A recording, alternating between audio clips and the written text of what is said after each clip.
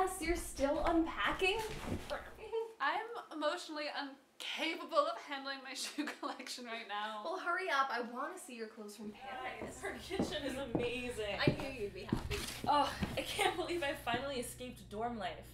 It's like I'm almost a real person. As opposed to before when we were fake people? You know what I mean? I feel like an adult. I feel independent for once. It's like we finally punctured the college bubble a little bit. Just you wait.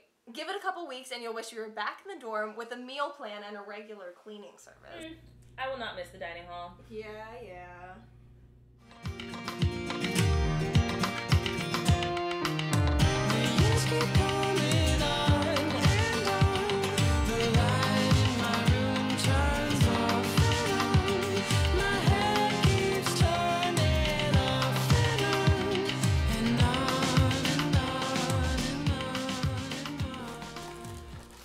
Hey, have either of you guys seen Lauren? Because she told me she was getting here this morning and I haven't even seen her yet. She's probably with her man. Oh.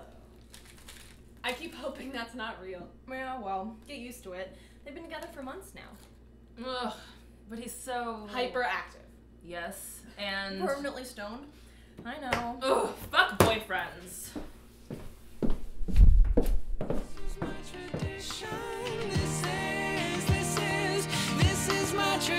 Come on, everyone knows that the liberal arts degree has completely lost its value for whatever major.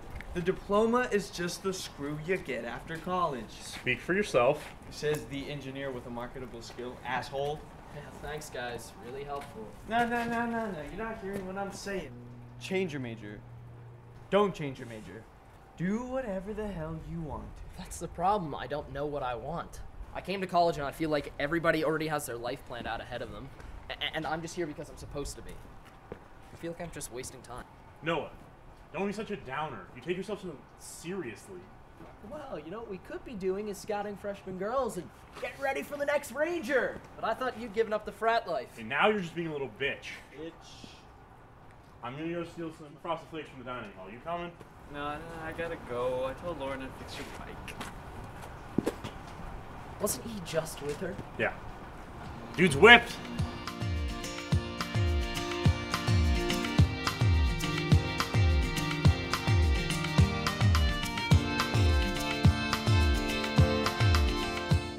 Okay, so you're a vegan now?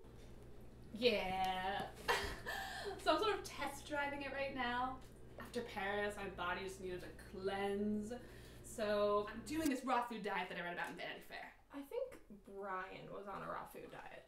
Which one's Brian? Oh, you know, the gorgeous computer programmer from San Francisco. No, that was Carlos, my potential soulmate. Brian was a guy from UCLA, the surfer who asked me out over break. I guess some things never change.